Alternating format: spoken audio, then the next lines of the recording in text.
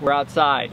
What up? Why are we outside? Well, today we're going to be outside because what we're interested in is thinking about the white balance settings on your camera.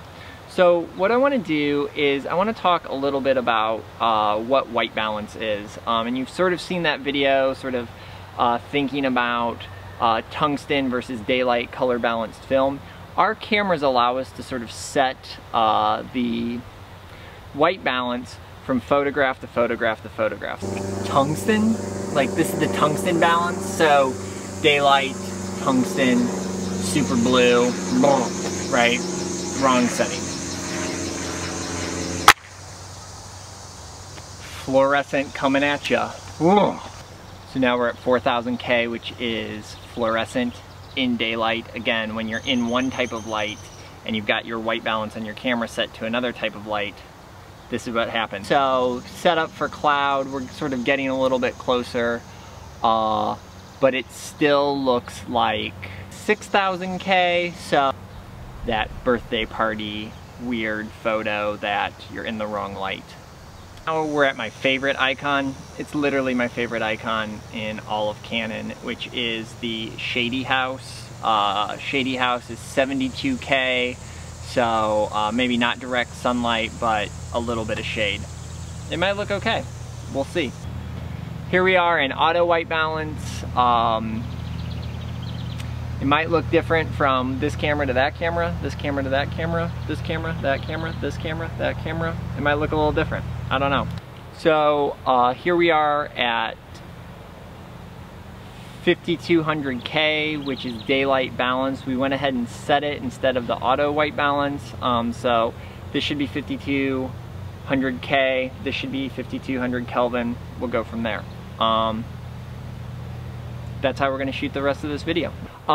What this video is gonna really be about is how to use the gray card to speed up your workflow.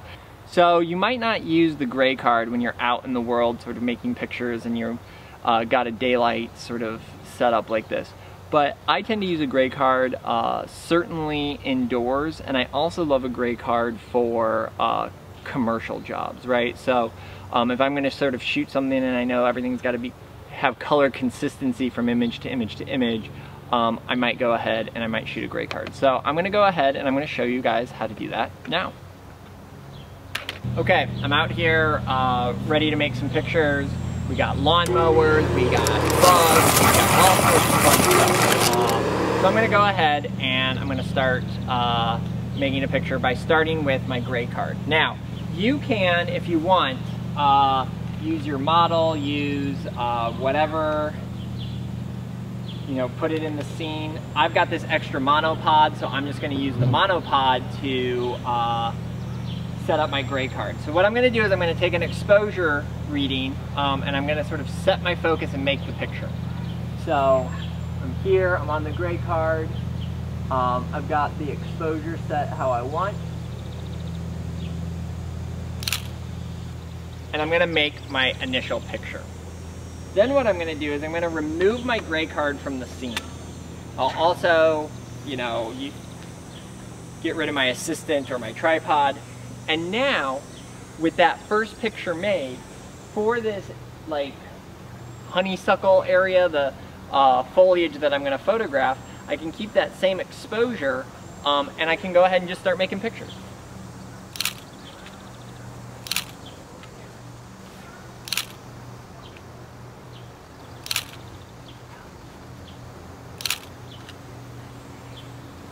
So when I'm satisfied with the photographs that I've made, I can move on to the next scene. We're gonna go to the computer and check out what we did.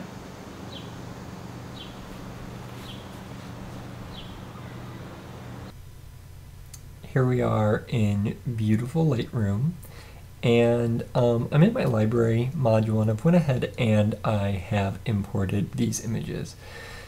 Anyway, so I'm going to move from the library module to the develop module. And you can see here I've got this portrait of me and then the one that I want to use. Clearly, well, I mean, I don't want to use any of the portraits of me for anything really, but I don't certainly want to have the one with the gray card in it. So I'm going to go back and forth, and this is the image I want to use. But this has my target in it. And so in order to sort of set the white balance on all this, all I have to do is grab this little eyedropper tool over in the Basic tab. And I'm going to come over and I'm going to pick a neutral target. So boom. And you can see it's going to white balance it. But this is the image that I want to have that white balance work on. So do you see down here it says reset in previous? If I select back to image 27 and I press and hold the shift key, I can select both of these images, and you'll notice 27 is like brighter highlighted, so that's the source, and then 28 is going to be the target. All I have to do is hit sync, and then it's going to ask me treatment and profile, white balance, and you can select or deselect all of these, but I definitely want this white balance checked. And now I can say synchronize. And if you look, I've now got that perfectly synchronized. Now, not the most perfect image. So what I can do is I can actually go ahead and make all of my adjustments. I can maybe cool that down a little bit because the color picker is not going to get it perfect. It's going to get us within a range. I can maybe bring my blacks down. Maybe I will bump up my highlights. And now if I press and hold shift to 28 again, I can synchronize that. And now both images are going to carry over all of the white balance and editing information that I did. And so here's our demo image. I've got two white balance cards, and I'm going to go ahead and I'm going to select my white balance. And then what I'm going to do is I can select this entire range of all the foliage. So from 30 to 41, I can basically select the next 10 pictures, hit synchronize. Again, really, I'm only concerned about the white balance on this, but I can go ahead and hit synchronize. And now the white balance of all of these foliage images are going to come through. Now I can come to this first one and do the same thing that I just did with that portrait. I can maybe change the exposure, bring the contrast up, maybe bring out some shadow detail, drop the blacks, maybe give it a little pump in saturation. And now, if I press and hold shift from 31 to 41, I can synchronize that, and now my temperature and my tint, my exposure, contrast, highlight, shadow, whites, blacks, everything that I changed, even my saturation, as long as I have it checked in this synchronized settings, beautiful, I can hit synchronize, and it will work all the way through. Great, so that allows me to go through and select all of those images, and I really do like this because it speeds up the process, especially when I have a set of images that have the same exposure and sort of have the same sort of rendering intent. I tend to use this a lot of times on a commercial job, so you can see here I'm going to go in, I'm going to hit my gray target, the best version of that. I can then go back out and I can now transfer the white balance to the images with the model in them. So I can take this first one with my assistant and my gray card, press and hold shift, synchronize that white balance, say synchronize, and then it's going to carry that white balance into the other images. Now at this point I might then go ahead and kind of work this image a little bit more. Maybe I'll pump that down. Think about what I need to do to get these colors to really pop. Think about what I'm working on, and then I can synchronize the rest of the job and then send them over to the client so I can sort of pre-edit everything before I do like a final edit. Let's do that again from another setup. So we will zoom in, pick a neutral target, zoom back out, and then synchronize the white balance on our entire shoot. And so again, this just sort of helps us get in the range, especially if I have an image that is like totally off like this. I obviously had the wrong color balance.